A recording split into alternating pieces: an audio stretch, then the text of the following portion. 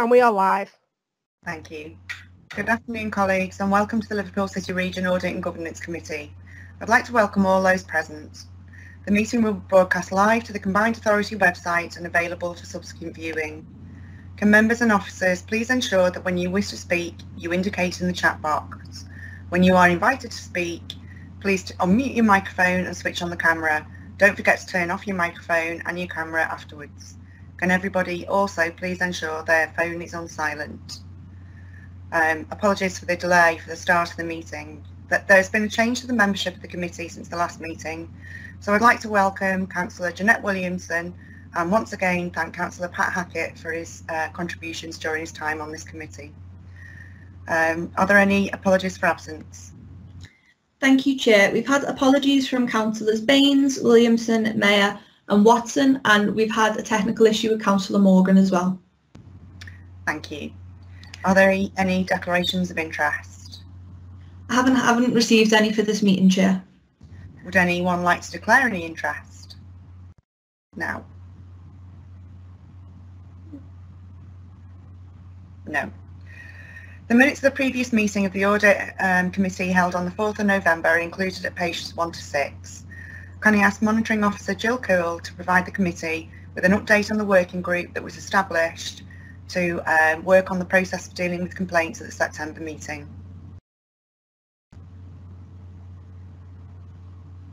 Mrs. Coole. Thank you, Chair.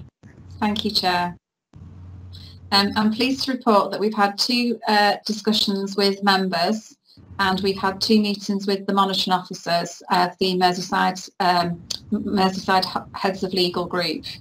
There's been an event that's occurred since the task group was set up in September, and that event is that the Local Government Association has published in December a new code for members, a members' code of conduct. So we've taken the opportunity amongst the officers to review whether we should look at two issues rather than one issue.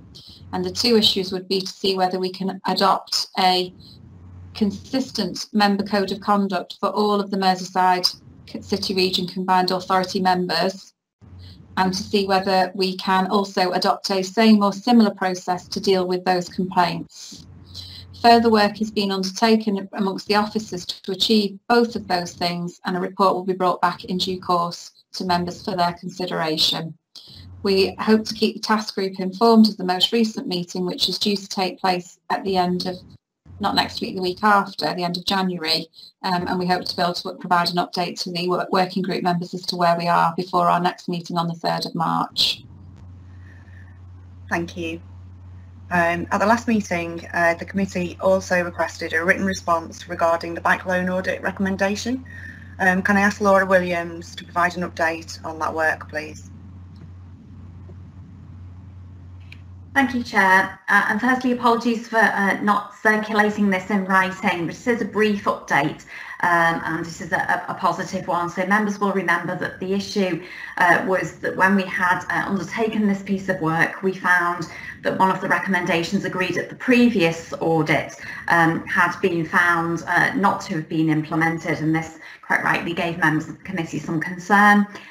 We have since engaged with the learning team, and the problem that they found in implementing the original recommendation was a practical one, which is now being resolved. So I'm pleased to report that we do have a constructive way forward in respect of that recommendation, and we will be following that up in the weeks and months ahead to ensure that those measures have been put in place, and obviously that will filter through the internal audit update report for your information. Thank you, Laura. With those matters addressed, can I ask that the minutes of the last meeting are agreed, please?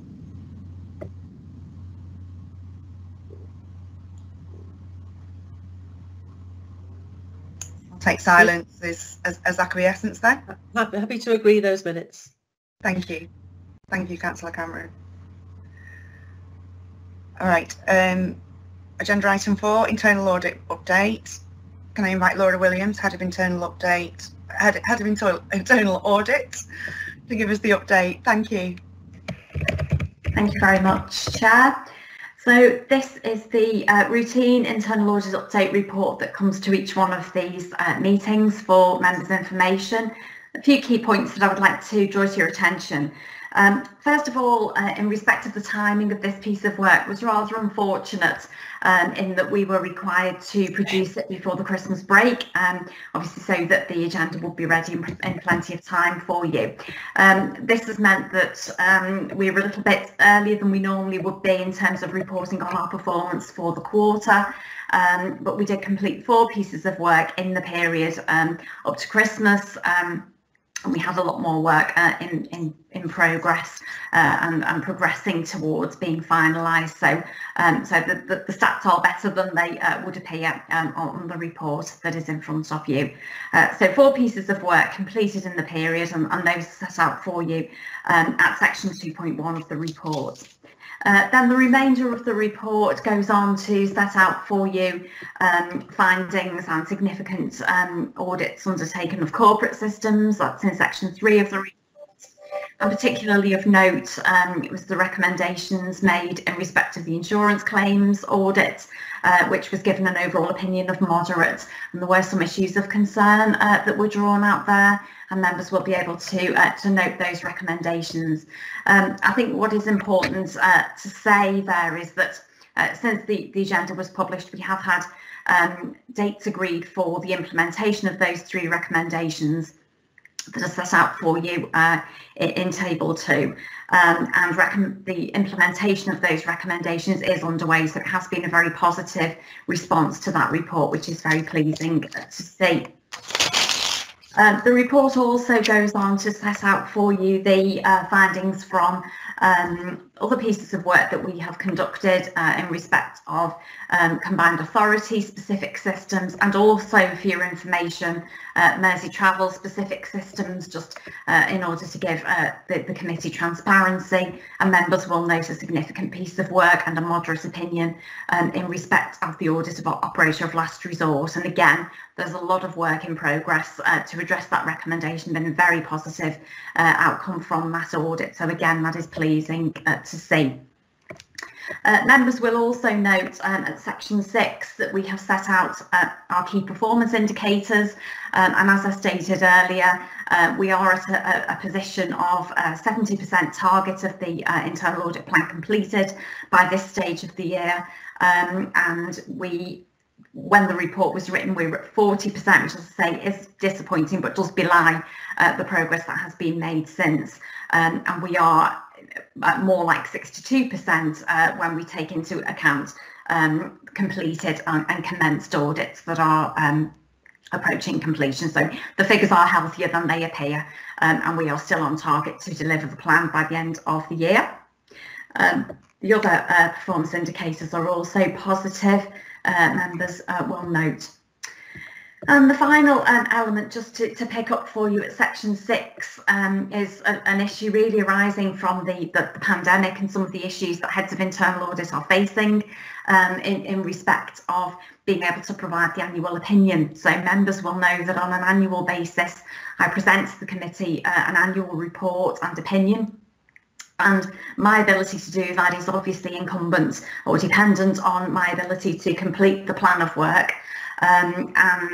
What we're starting to see is some heads of internal audit feeling that there is some question about whether they will be able to provide a full opinion because they have been unable or prevented from completing their plans because of the strain that the pandemic has placed on their organisations. And there are a variety of very legitimate explanations for some of that. I wanted to reflect on this to you and reassure you that at this stage in the year, I'm not expecting to be in a position where my opinion for the year will be limited.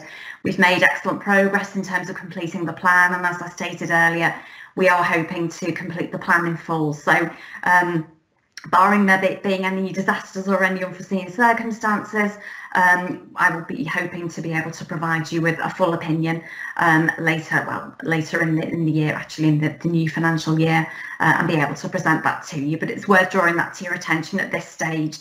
But it is of credit to my team, but also to the wider organisation, that we don't find ourselves in that position. So I'm very happy to take any questions on that report. Thank you, Laura. Any questions, members? Councillor Cameron has indicated she'd like to ask a question. Thank you, Shauna. Councillor Cameron, go ahead. Thank you, Laura. I understand all of the exceptional circumstances at the moment, and probably the training that we've got arranged in February may help me in understanding some of these. But I just had one question on the appendix where you list the audit plan for this financial year. So naturally, I scroll down and look at anything that's a major organisational risk. And I just wanted to understand the bus alternative delivery models. It was indicated as major, but the status is withdrawn. Does the status mean postponed to a different year, or completed, or no need to complete? And what does withdrawn mean in this context? Thank you, Councillor Cameron, for the question. Yes, this is covered actually in the bulk of the report as one of those audits that is questionable in terms of whether it will go forward, and it's simply a function of where the project finds itself. So yes, it is. And was identified at the start of the year as a significant risk to the organisation because of where things were at that time. Since then, obviously, the impact of COVID on bus patronage particularly has put the organisation in a position where that project is being looked at again and being reconsidered. And so from an audit perspective, the timing simply isn't right for us to do the piece of work that we had planned to do. So we have simply deferred that for consideration again as part of the planning process for 2021-22, and we'll look at that again and we'll pick it up. However, we remain involved in that project. I have reviewed a number of documents recently, so it isn't that it's out of sight, it is simply that the piece of work that we had in our sights is not appropriate to do at this time, but it's still very much on the agenda. But I think in terms of the risks that it presents now, comparing that to the risks that it presented when we constructed the plan at the start of the year, has changed significantly, and so I think that's the appropriate response at this stage. But it hasn't slipped, it isn't forgotten about, and we will pick it up again for next year's internal audit plan. Does that answer your question, Councillor Cameron? Yeah, thank you. Deferred makes more sense to me. Thank you. Yes, yeah, okay, thank you. I had a similar question, but it's been picked up in your answer to Councillor Cameron's. So can we move on then? Oh, sorry, any other questions? No. Can we move on then to the next agenda item, which is the counter fraud update? And again, it's you, Laura. Sorry, Chair, can we just move the recommendations of that last report? Right, sorry, yes, completely, yeah, forgot to do that. So can we agree the recommendations as set out on page 7?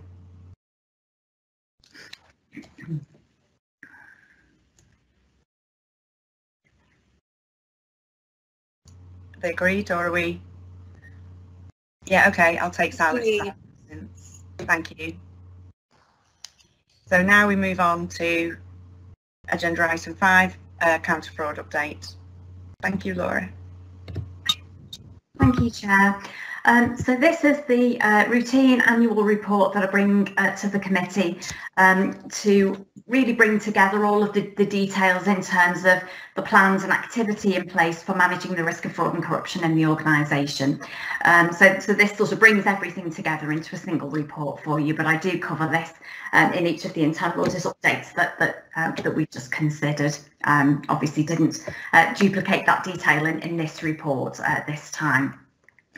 So a number of areas just to pick out for you, if I may. So first of all, one of the significant things that we do on an annual basis is to undertake a self-assessment against the CITFA Code of Practice on managing the risk of fraud and corruption in local governments. And this is really very much about establishing the culture and principles of being able to manage the risk of fraud within the organisation. So part of that is obviously internal audit's responsibility to help and inform and support the organisation to do that, but it is a wider organisational responsibility. It's pleasing to note that we still have a high level of compliance with the requirements, so that is sitting at around 84%. This is an annual self-assessment which members may remember I presented to you last year, And in table 1, I've set out for you there a set of actions that I think will be beneficial for the internal audit team, particularly to take forward in terms of strengthening some of those areas and going a little bit further in terms of how we can embed a counter-fraud culture within the organisation, or continue to embed that culture. As we move through the report, we also summarise for you the Internal Audit Planned proactive fraud work. So this is where we look at the quality, the presence, the robustness of counter-fraud controls across the organisation, both the Combined Authority and Merseytravel. So the results of that work will come to you through the Internal Audit update, and we've already reported a number of these to you, and they've been generally positive so far. And we also report at section 5 on the reactive fraud work. So obviously if we are to receive any referrals, any allegations of fraud, bribery or corruption, those come to me. It's a requirement of the fraud, bribery and corruption policy that any of those issues are reported to me, and that we, in conjunction with other parts of the organisation, consider how those issues are best investigated. I haven't received any such referrals in the year to date, so there is little to report there. But then section 6 talks more around the anti-fraud culture and how we go about embedding that. So it talks around the fraud risks, what they look like, how we engage with fraud groups across the city region and more widely, how we undergo training and awareness around fraud for staff, and how we establish a policy framework which sets out for staff and for, in some instances, certainly in terms of the whistleblowing policy, sets out for public confidence as well, how we address and respond to significant issues or whistleblows or allegations. So one of the parts of this report is that each of those 6 policies have been refreshed. We've made a few minor changes to them. There's nothing too significant, but those are presented to you for your review and approval, and those are attached. And I'm happy to take any questions. Thank you, Laura. Are there any questions? Haven't had any indications, Councillor Chair. I seem to have disappeared off there and I don't understand why. Just hang on a second. Does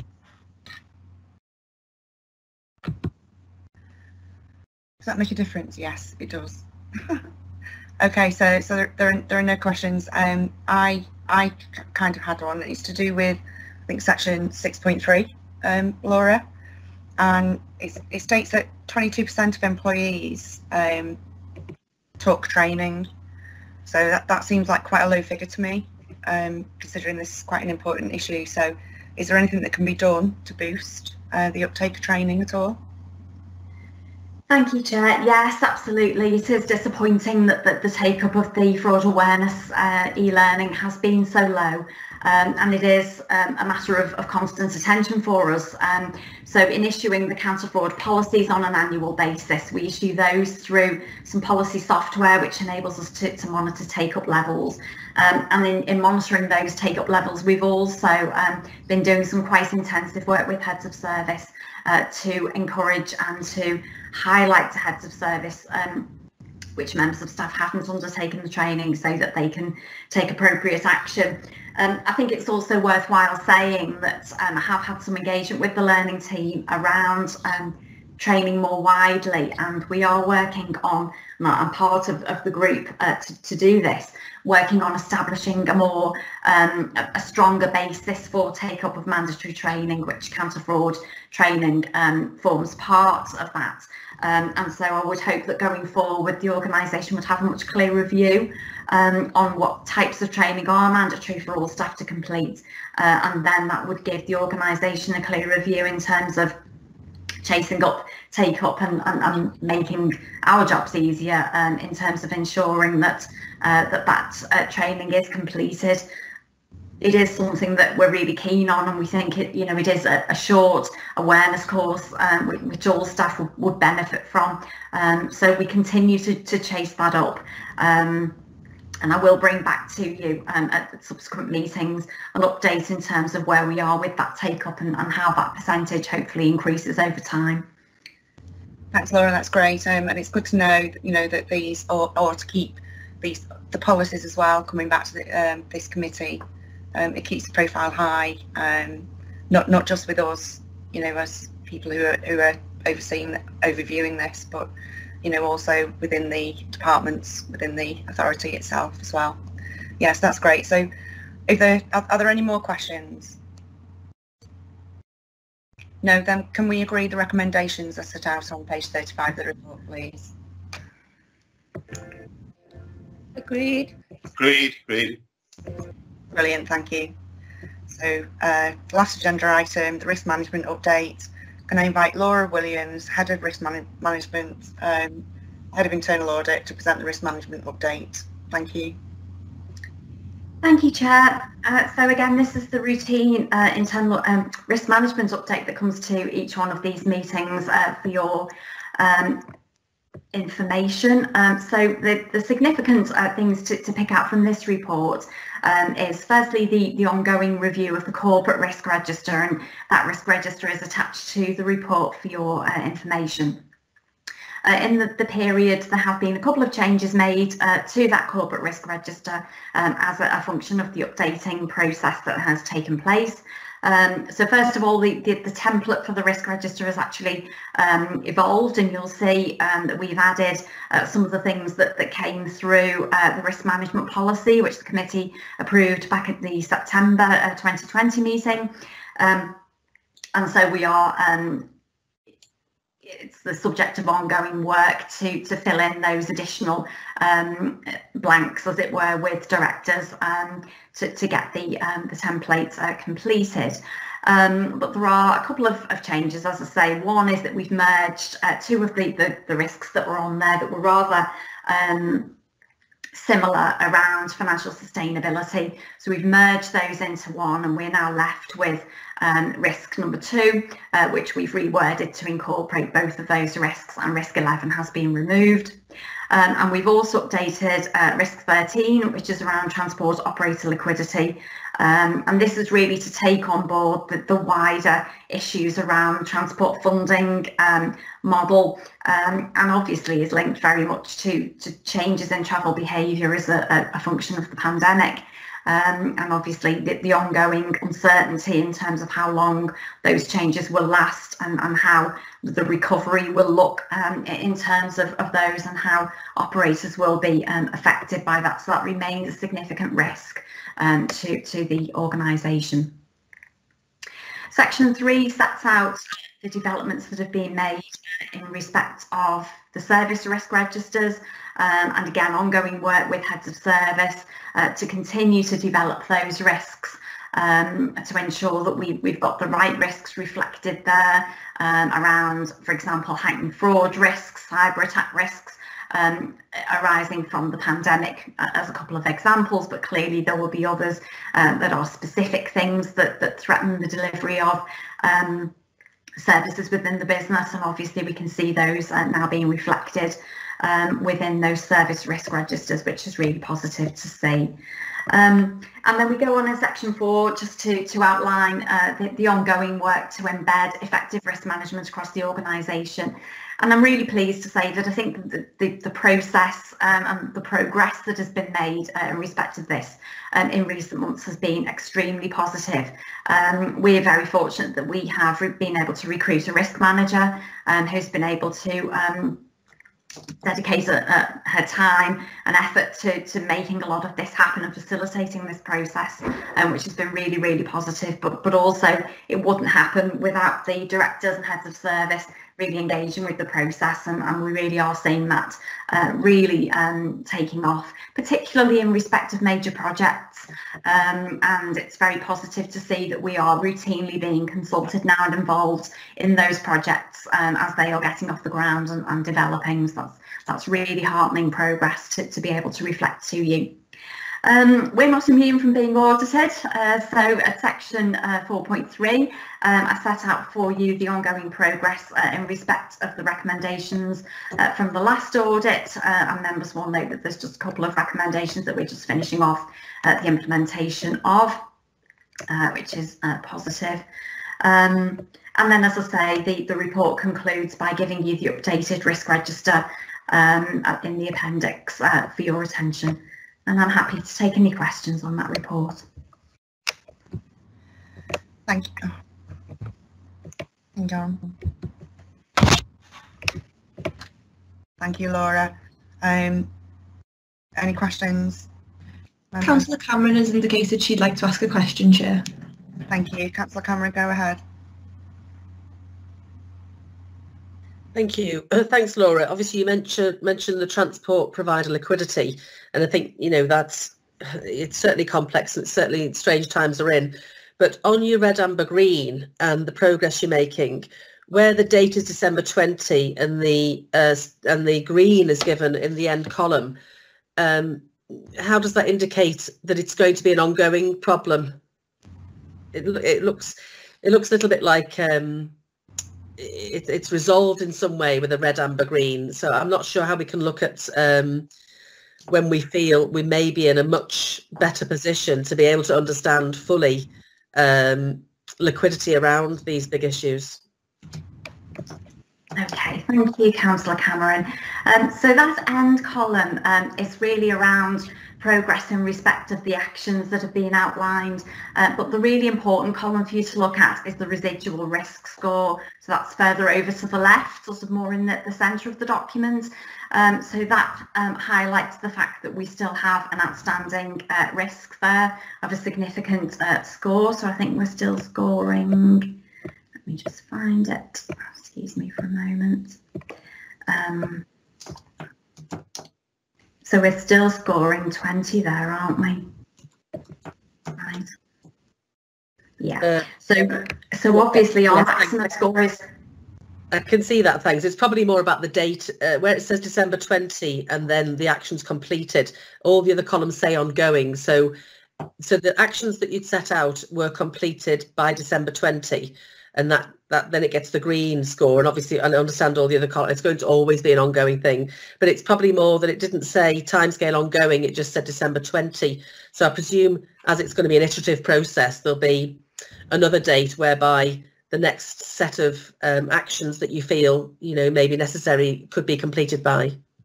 Yes, I mean, there aren't always additional actions, because sometimes we will be in a position where we say, as an organisation, actually we've done as much as we can do here, and now this, you know, there are wider issues at play here. So not every risk will actually have a set of actions against it all the time, and just because you've completed all the actions doesn't actually mean that the risk has gone away. It simply means that you may have exhausted as much as you have latitude to do as an organisation. And I think that's the position that we're starting to find ourselves in with this risk, that actually we've mitigated and controlled the risk to quite a good level, but actually the risks that exist as a result of COVID, we can only mitigate to a certain level, and actually the residual risk score, which is what we're left with, the residuum of risk, is still high. So whilst we are in a position where we're saying, well, yes, we've completed the actions that we think are pertinent for us, and I'm sure that there will be further actions when we revisit this risk again, but we're still left with a residuum of risk that is still high, which is effectively the element of the risk that is outside of our control. If that hopefully makes sense. No, I appreciate there's lots of external issues that you couldn't possibly mitigate, and liquidity, you know, will always be difficult. And so, just to clarify, is that mainly centering around Merseyrail and the operator, you know, of last resort, if you like, or does that include all of the plans for the whole integrated travel system that's been obviously a challenge and a target that we've been trying to drive towards for a long time now? Yes, I mean, I think it did originate as very much a rail risk, but I think as the pandemic has gone on, obviously we've had the various lockdowns and all of the implications associated with that. I think we're cognizant as an organisation of the wider risks around this. So certainly if a bus operator was to go under as a result of some of the issues around patronage, that whilst we don't have a specific duty in law to be operator of last resort, we will be left with a big problem that we would need clearly to take action to address. So I think it's more nuanced with some of the other parts of the transport network. It's very obvious in terms of rail, and as I say, that's where it's originated. But I think there is an understanding that not only that bus operators could quite easily find themselves in a similar situation, and as I say, we could be left holding the baby again there in a more subtle way. But I think the other thing that we tried to reflect within some of the narrative around this report is around the funding model as well, and how that moves and changes going forward. Clearly some of the arrangements around operator of last resort are not really defined or designed to address a situation like a pandemic. That they're more for if the rail operator wanted to walk away because of wider profitability concerns, or capacity concerns. So there's a little bit about sort of trying to look at the responsibilities that the CA has in light of the pandemic, which is a little bit like comparing apples and pears, really. But yes, we are trying to sort of broaden this out to give a flavour for the overall overarching responsibilities that we have to provide the transport system, and how we rely heavily on our operators to do that. And clearly, if they are not there, not able to provide that service, then the buck stops with us, as it were. That's great. Thank you. Thank you. To answer your question, Councillor Cameron. Yeah, that's great. Thank you. Thank you. Are there any other questions? Chair, we've received a question from Martin McDonough, our independent member. He's having some difficulty accessing the meeting, but he's asked, how has the COVID pandemic and flooding affected the business plan, as it is unlikely that patronage and revenue will return to pre-COVID levels for many years? I did have a question surrounding CA6 on the risk report.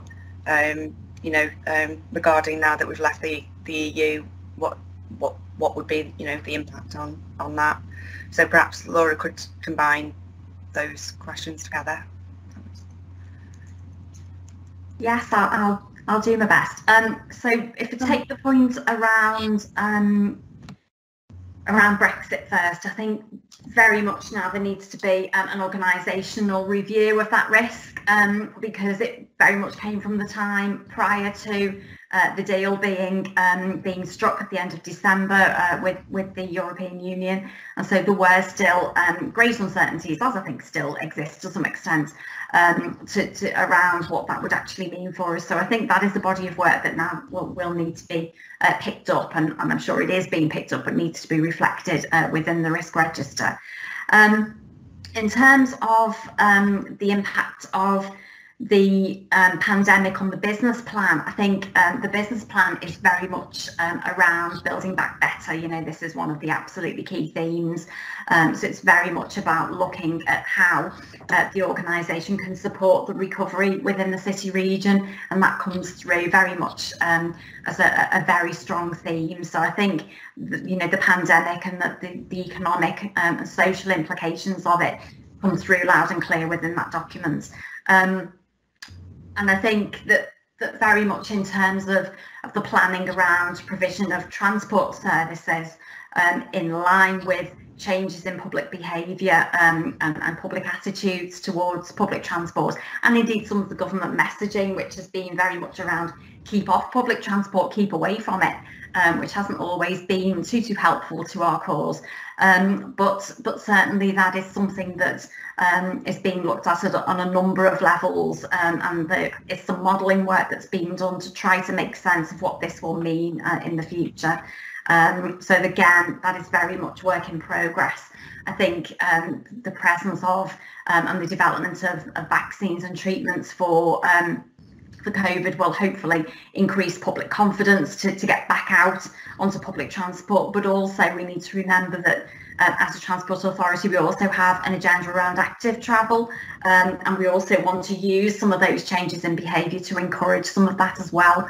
So it isn't all about getting people back onto buses and trains, some of it is about using that behaviour change in a positive way. Clearly on a day like today, going for a walk might not be too attractive to people, but as we move hopefully out of the pandemic into some better weather, we can hopefully try to influence some behaviours and create some cycle routes, walking routes, etc., which members will already be aware of some schemes within the local areas along those lines.